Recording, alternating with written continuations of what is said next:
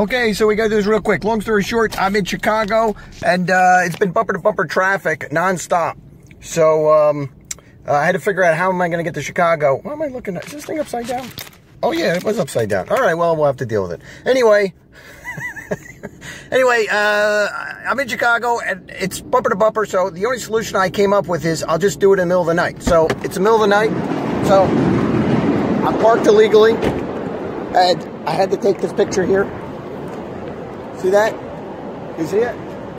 End of Route 66. So there you go. It's upside down, but it's done, and the road is, notice there's no cars. Well, not a lot of cars. Okay, we did it.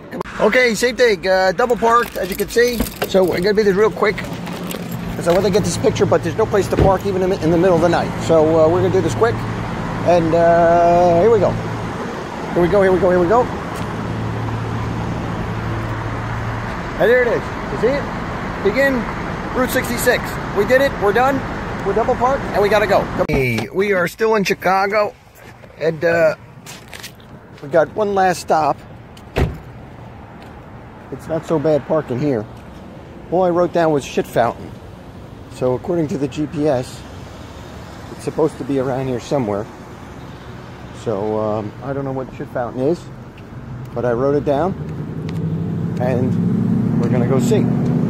So. Should be on this corner somewhere. That looks like an angel in prison. Don't know what the significance of that is. Oh, look what I found. Look what I found. Can't make this up. You see it? It's a shit fountain. Yes, I came across America to visit the shit fountain in the middle of the night in Chicago because I didn't want to deal with the traffic, since I'm paying like $5.50 for a gallon of gas. So there you go. I guess we could say holy shit.